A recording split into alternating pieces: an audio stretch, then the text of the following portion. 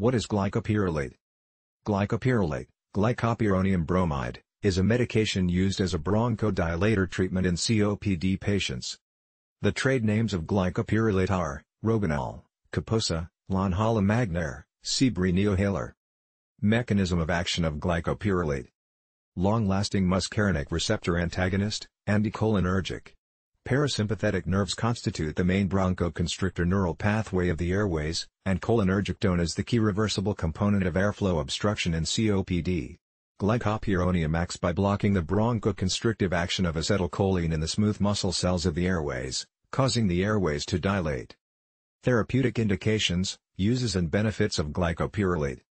Maintenance bronchodilator treatment, for relief of symptoms in adult patients with COPD. Posology of glycopyrrolate. Inhalation route, 1 capsule/day.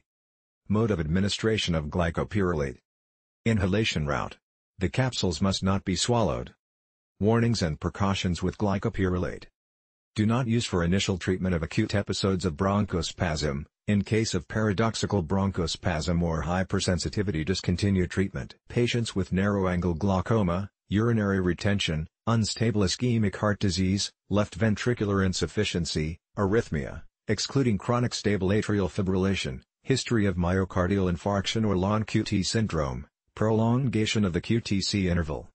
In case of severe insufficiency, use only if the benefit outweighs the risk and monitor the patient. Not recommended in children.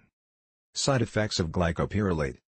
Rhinopharyngitis, insomnia, headache, dry mouth, gastroenteritis, urinary tract infection, hypersensitivity, angioedema.